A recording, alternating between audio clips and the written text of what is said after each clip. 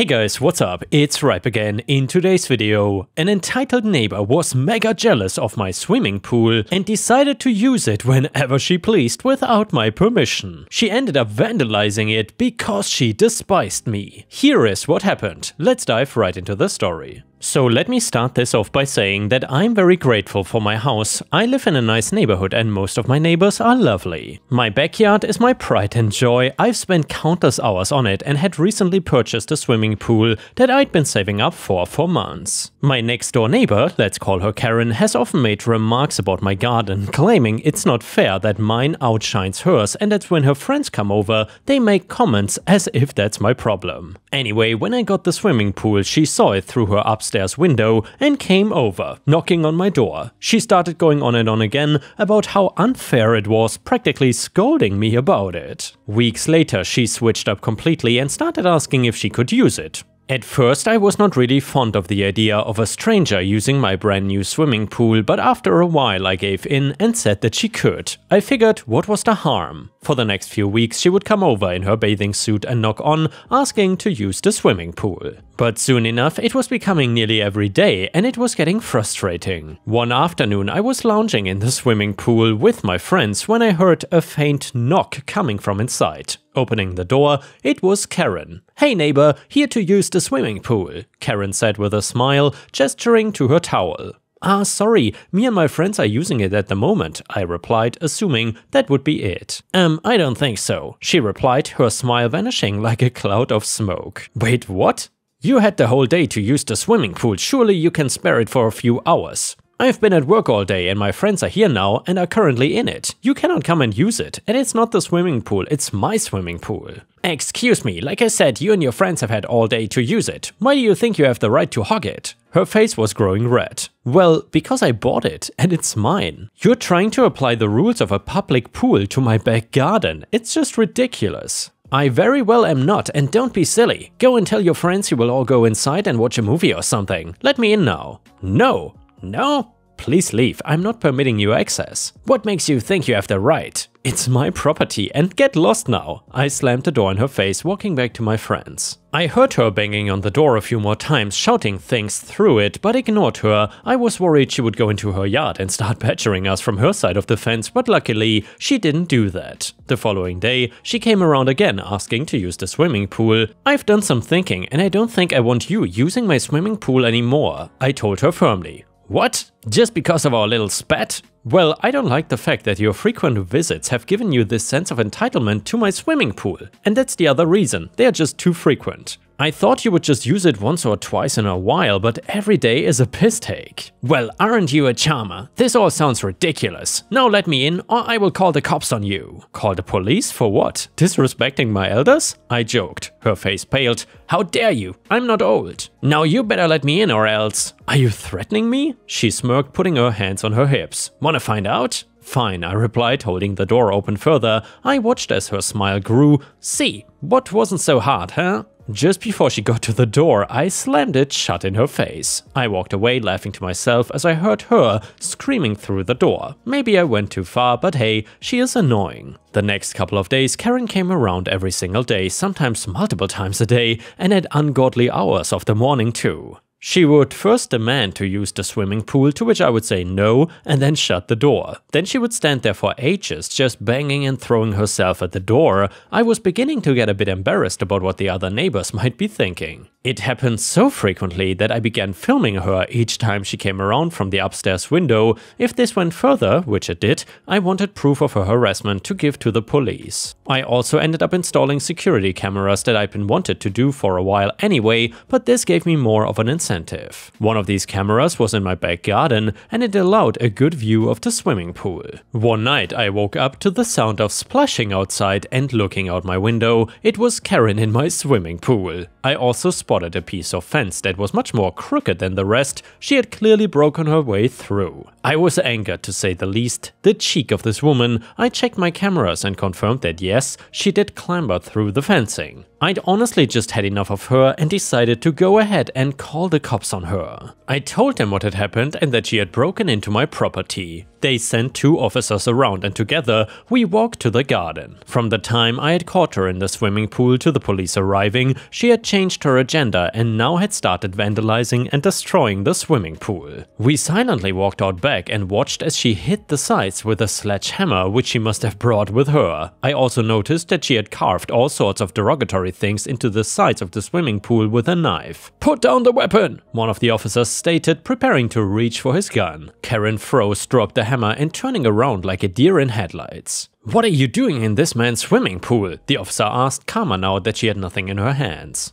"You don't understand, he has given me permission," she wailed. "I certainly did not. I have proof that I've not been permitting access here," I replied and spent the next 10 minutes showing the officers all the proof on my phone of her banging on my door and me telling her to go away. "It's not fair. Why should you have this swimming pool all to yourself? It's not a big issue if I use it." "Yeah, that's not how the world works. It's on his property and was bought by him." "Yeah, well, Karen rambled, her luck was running out. "You're gonna be arrested for vandalism and breaking and entering of this property," the officer declared as he began reading out her rights and search. "No!" Karen yelled, and before any of us knew what she was doing, she had lunged straight for me and had shoved me hard. I fell to the ground with a thud and didn't have time to brace myself before she began raining punches on me. Within seconds, the officers had dragged her off of me and handcuffed her. While Karen was dragged kicking and screaming into one of the cop cars, I got in the other one and we all headed to the station. I gave my statement and sent over the video and CCTV footage of what she had done. Just before I was let go, the officers pulled me to the side and informed me that Karen has had a history of stalking and harassing previous neighbors too, which I found interesting and yet unsurprising. For formality, there was a quick trial held at court where she did try to defend herself, but the proof was heavily stacked against her. She was convicted of armed breaking and entering, vandalism, trespassing and harassment. With her previous criminal history of similar events, the judge sentenced her to 6 months behind bars as well as giving her a restraining order from me. She was also forced to pay any fees necessary for me to have my swimming pool fixed, and as of right now, I'm typing all of this out while lounging in the warm water, finally at peace in my own swimming pool. And yeah, ripe stars, one of the first things I would do if I had such a nice swimming pool, I would invest in a really good fence so any entitled neighbors could not trespass on my property. Anyway, if you enjoyed the story, please don't forget to like the video and maybe even post a comment because that would help me tremendously. Thank you so much, and the next one is titled Emotional Affair Drama. So I've been with my wife Dija for over 18 years now. I love her with all my heart and I never thought I would be in this situation. So I work in a law firm office and have been there for almost a decade. This started when I met Sue. She was hired as a new secretary and we hit it off from there. My wife knows about Sue and has met her a couple of times. It started off small enough, but then we started texting all the time. She would text me when she got home late or when she was going out somewhere with someone new. We would hang out regularly, things like that. But what really scared me into confessing was that I started to think about Sue even when she was not there. I would think about her just as much as I thought about my wife. I talked to my sister and she told me that I was in an emotional affair. She said it will only get worse and deepen and that it was only right that I would tell my wife. A week ago I sat Dija down and admitted to her that I cheated on her with Sue. She was confused and asked if I was joking. I told her that I was serious and I showed her all the texts that I had from Sue. She looked at me and asked if I've slept with Sue. I said no. She asked me had I even been physical with her, and again I said no. She asked how did I cheat on her then, and I told her that I emotionally cheated on her and that I was sorry. To my surprise, she just laughed really hard. She wanted me to clarify what emotional cheating was, so I showed her all the info that I had, but she said that it just sounded like it was a really good friend. She asked if I had a crush on Sue, to which I agreed I was beginning to have a small attraction towards her. I was waiting on her to be angry or sad, but that only seemed to make her laugh even more.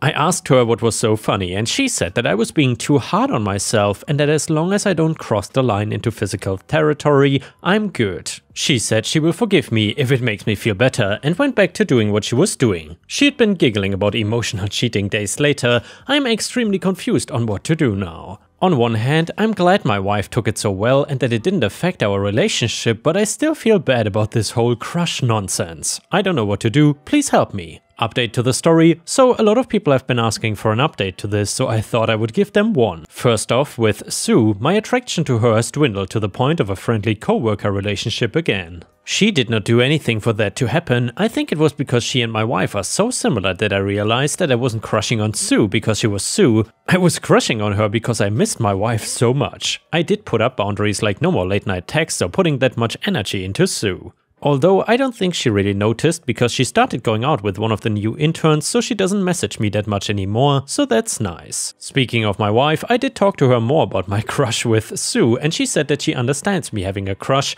because we were our first everything. Deja was my first date, my first kiss, and I was hers. We both never dated anyone in high school, so when we met in college we were like two peas in a pod. She stayed with me all throughout my bar exam, and I stayed with her getting her library science degree. We talked more in depth about our boundaries and mine. She said that she doesn't find me thinking about or having crushes on other women as emotional cheating in her eyes because it's all internal, and that she trusts me enough to make the right decision on that front. Basically, we agreed wandering eyes is fine, wandering hands is not, and I asked her if she was ever worried that my crush would have turned into something more. She said that me being brave and comfortable enough to confess my feelings to her was all the proof she needed that I was still trustworthy to her. We decided to make more time with each other every day, even if that means going for a walk and enjoying the weather together. So far, it seems like things are going back to normal. Thanks Reddit. And the next one is a petty revenge story. Never mess with a bus driver. So I'm a bus driver and passengers have to press a stop button if they want the bus to stop at the next stop. Pressing the stop button flicks on a huge banner on the front of the bus along with making a loud buzz. There are multiple stop buttons on the bus and the condition of buses are quite bad here. Some of the stop buttons are just faulty. It's usually not a big deal as passengers can see if the banner is flicked on, and if it's not, the passenger can just press another button or verbally tell me to stop. However, it just doesn't register with some passengers that there's a huge visible and audible banner. Unfortunately, these same passengers tend to lose their minds easily. It was 9:30 p.m. and I was driving between two large suburbs, let's call them Sunnydale and Riverdale. A passenger must have pressed the stop button, but it didn't register on the banner. As I drove past the stop, he yelled, "You missed my stop, dickhead!" I apologized and tried to explain to him that the button must have been faulty and that I would drop him at the next stop. I told him that I could not drop him off on the side of the road because I would get in trouble from the bus company as they have GPS tracking whenever I open the bus door. The passenger just yelled, "Stop talking crap and open the door!" I stopped at the next stop about 500 meters ahead, but the passenger just yelled, "Just go to Riverdale, mate, I ain't walking." Now, what the passenger didn't know was that since Sunnyvale was a bigger town, the last bus from Sunnyvale to Riverdale was later than the last bus from Riverdale to Sunnyvale. He would be stranded at Riverdale 4 kilometers away from his stop, so I kept driving to Riverdale as the passenger requested. I dropped him and the other passengers off and then closed the door. I could see him checking the posted timetable on the bus stop. I put my bus into gear and pulled out. I heard him exclaim, "Hey, wait!" as I did so. Unfortunately, I could not have dropped him back to his stop even if I wanted to. I got a strict schedule and changed route numbers after each trip. My schedule now was to fill up the bus with diesel and head back to the depot. I filled up my bus and headed back to the bus depot. As I drove back, I saw him walking on the side of the road. From 500 meters to 4,000 meters. And the next one is titled Business After Closing Revenge. So I've been working at a Subway restaurant for the past 2 years from the end of high school through my first year of college. I take classes in the morning and afternoon, so when I work it's usually a closing shift, only working 15 hours a week, full-time student. The only issue is I close by myself, so it really toys with my anxiety whenever I get a rush or cannot finish certain duties by a certain time. So by the end of the night I'm usually so out of it mentally and just want to get home ASAP. We close at 10. So tonight I was closing like usual and I really wanted to get home as early as I could to finish an assignment due at midnight. Of course, with my luck, it turns out being one of the busiest nights we have had in a while, because they recently sent out coupons for buy one get one footlongs after 4 PM. Such a dumbass move, especially for alone closers. So by the time 10 rolls around, I'm finishing up the dishes, cleaning the line, counting the bread, wraps, bowls, etc. and I go lock the door at 10. And as I'm turning off the open signs, a guy walks in and I tell him, "Sorry, we are closed." He wittily responds, "Then how did I get in here?" I respond, "I was walking to lock the door right now, you have to leave." Him, "No, I want a sandwich." At this point, I'm just thinking if this guy's ballsy enough to tell a business worker to stay open after hours because he wants service, and then I don't know what he could do. So I decide to make him his sandwich to just make him go away. He proceeds to take a good 2 to 3 more minutes just staring at the menu. Oh my god, I was fuming. Every dagger imaginable coming from my eyes was hitting his stare. I make his sandwich and then we move to the POS/cash register. I go to put in the sandwich, tell him his total,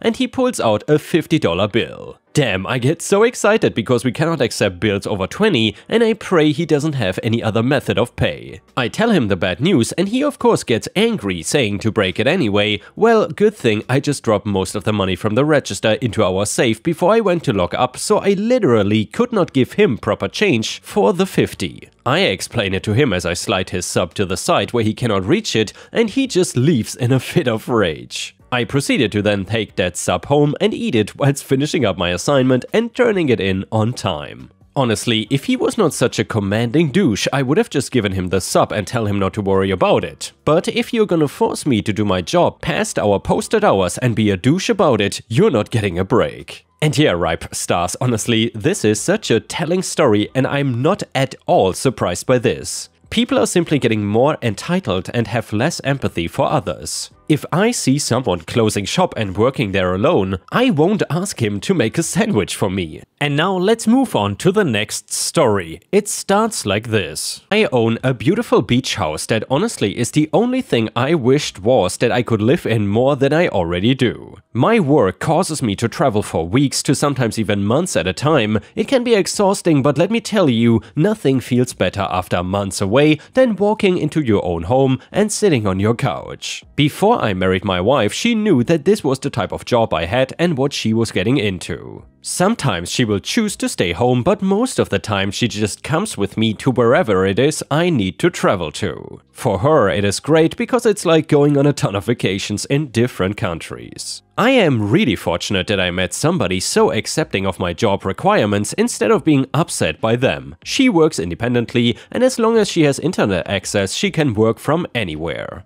Another great thing about my wife is that her parents are both fantastic and I get along great with them. Things with her family might be perfect if it wasn't for her entitled aunt that seems to always pop up when nobody even invited her. We came to learn that if we hosted any kind of event and family was invited, she would show up even if we wanted it to just be our parents or something. She is the dictionary definition of a Karen and I hate her. My wife even agrees that she is not like anybody else in her family and they don't know where this behavior came from. Just that she acts like this and they come from a family that does not believe in cutting people out of your life if they are related. And to be fair, she had never done anything too crazy in the past. That was of course until the plot of this story. I had just had a 3-month business trip in France and I couldn't wait to take some time off and relax in my bed enjoying the beach and my own shower again. What we did not expect was to see a car in the driveway and the lights on in our house. We are confused and looking back probably should have called the cops at this point. For all we knew, dangerous people were in our home, but our jet-lagged brains decided to just going in was the best decision. Luckily, nobody dangerous was in the house. That was where all the good news ended, because my aunt-in-law, AIL from now on, seemed to be living in our house. There was mess everywhere and clothing thrown around with no care in the world. I didn't know what emotion to feel and a little wheel in my head seemed to have landed on just anger. Me, what are you doing in our house? What have you done? AIL, is that any way to speak to your family? I knew that you were no good for my niece. Me, how did you even get into our house? How long have you been here? AIL, oh, the lock on the back door wasn't so hard to get open. A beautiful beach house and you two barely even use it. Always dragging her away on some business trip instead of letting her enjoy the nice house. Wife, I've told you before that I want to go with him. I don't have to and sometimes I don't. Me, regardless of you butting into my marriage, I'm gonna ask you to get your stuff together and get out of my house. Aunt-in-law then got a creepy smile on her face and crossed her arms over her chest. I consider this as a Karen power move and before she opens her mouth knew that she was gonna say something I did not want to hear. Well, actually, it's my house now. I have the papers to prove it and everything. If you want to change your attitude, I might let you stay here with me. Otherwise, niece can stay with me and you can go sleep in your car or on a bench. At this point, chaos ensues with all three of us talking at the same time and nobody listening at all. The basics are me and my wife telling her that we never sold the house and she could not be serious trying to pass off those papers. My aunt-in-law going on about how horrible I am and never paid off the house, so she had to step in and take it over so it could stay in the family. That everybody wanted to come over and enjoy the beach but never could because we were never home because of me. Basically insulting me while we told her that she was out of her mind thinking she could just steal our house. While the papers were fake, they were good fakes and she convinced people that she really did own the house. We have to take her to court in order for a professional to look over the papers and files and determine who really owns the property.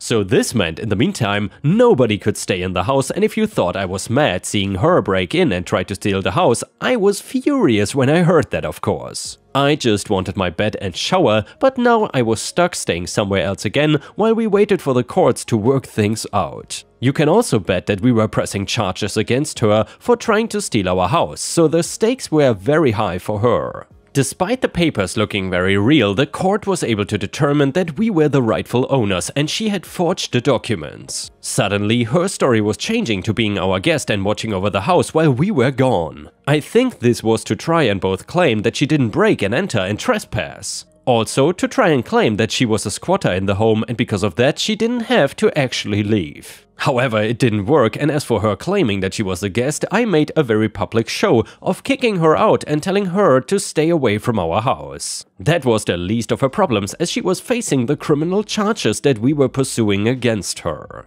Even my other in-laws agreed with us that this was the right thing to do and did not try and talk us out of it. The consequences for the breaking and entering and trespassing were small. The falsifying documents, on the other hand, was a more serious offense and she was not getting off with just community service or a slap on the wrist for that. Nope, she was actually sent to prison and we were surprised at that turn of events. Since then, we have taken measures to ensure our home being safer while we are gone for long periods of time. This included a security system that if a code is not entered, the police will show up at the house. Also a camera, so if they did get past the code, we would get an alert of movement and see that our home was entered and could call the police ourselves. With AIL behind bars, we were not too worried about any other relatives trying to pull what she did though. She was the only crazy one in the bunch and I can only say I am glad for that. And yeah, Ripe Stars, I am so glad that this crazy aunt ended up in prison, because that is exactly what you should get for falsifying documents and trying to steal the property of someone else. And with this, we have reached the end of the video. However, if you cannot get enough of my content, please check out my endless playlist, where you can find thousands of hours of content. In addition, please don't forget to subscribe to my channel to not miss any of my daily uploads. Thank you so much in advance, and I hope to see you again tomorrow.